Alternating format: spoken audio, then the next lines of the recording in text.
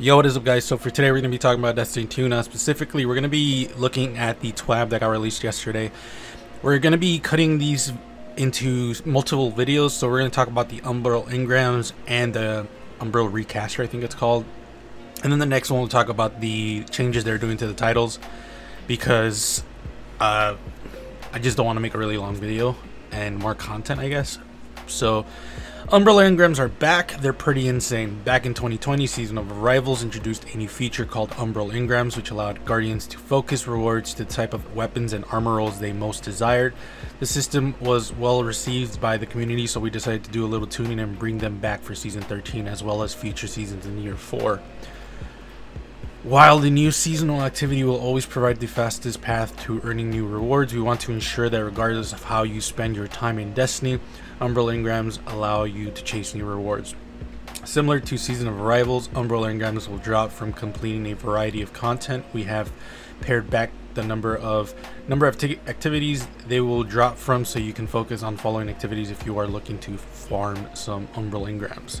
So you can essentially get these from patrols, strikes, crucible, gambit, the ordeal, public events, blind well, nightmare hunts, exo challenges, new seasonal activity, which is later, and then empire hunts. Note, Umbral engrams also have a chance to drop from defeating enemies anywhere in the game, so even if you're not grinding this list of activities and playlists, you'll still be earning some Umbral engrams.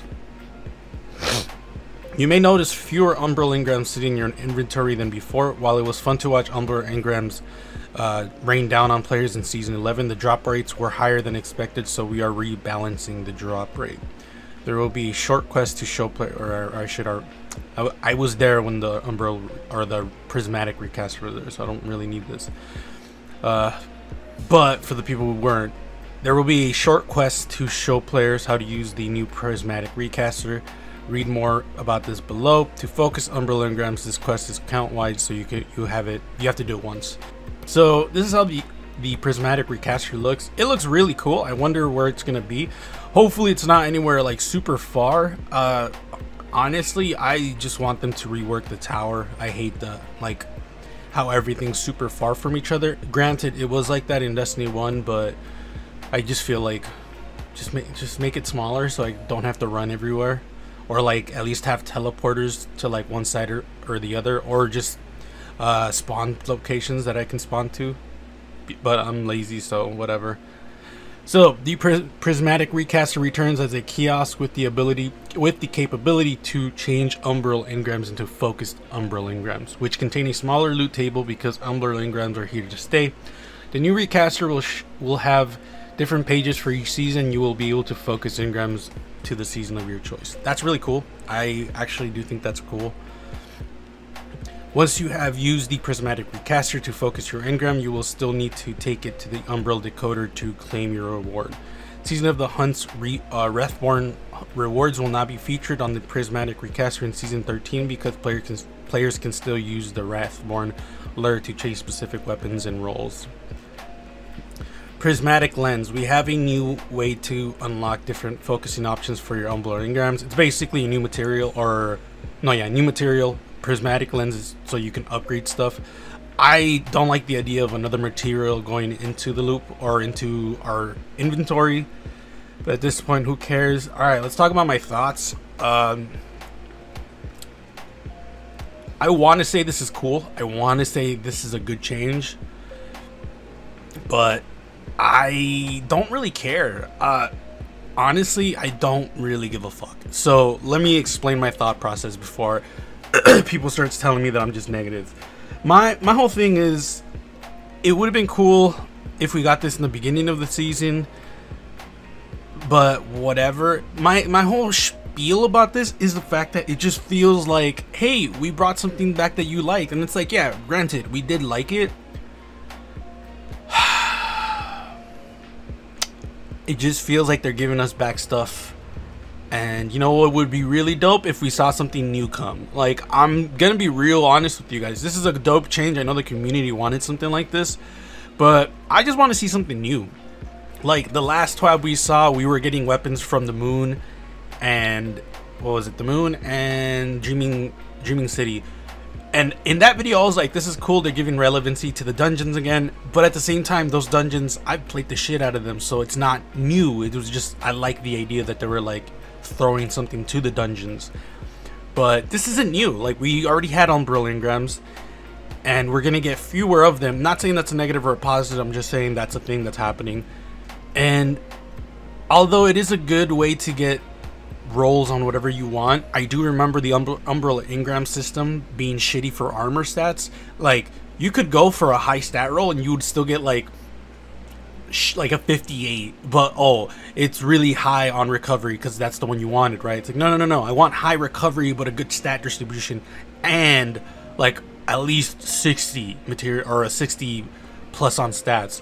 So you're not even guaranteed to get something you actually might think is decent. And I'm not even saying you're god roll, just decent. So the armor system, I'm already completely like, all right, this is gonna suck ass.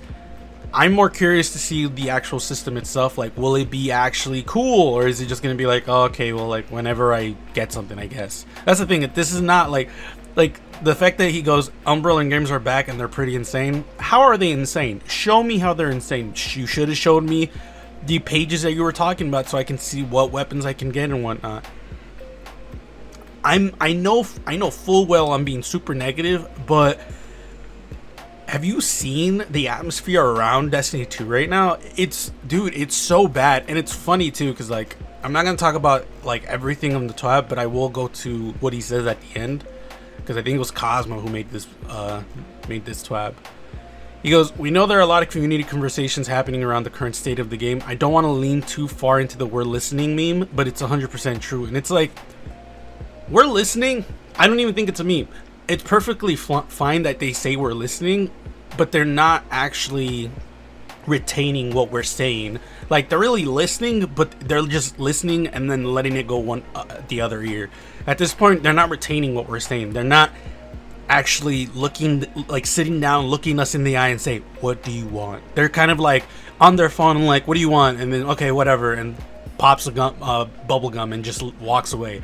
Like, that's how Bungie is treating the player base right now.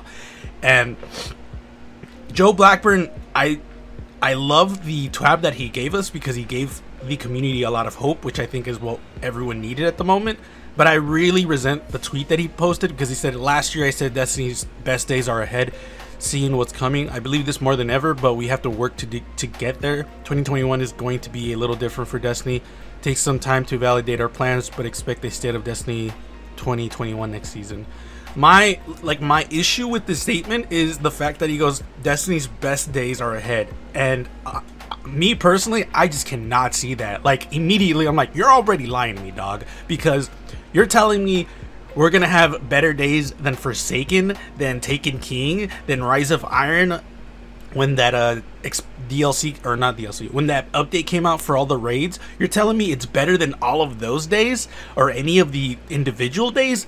I don't believe you for a fucking second, because what's his face, Luke Smith has already gone out and said we cannot make a Forsaken level expansion. Like, we just can't.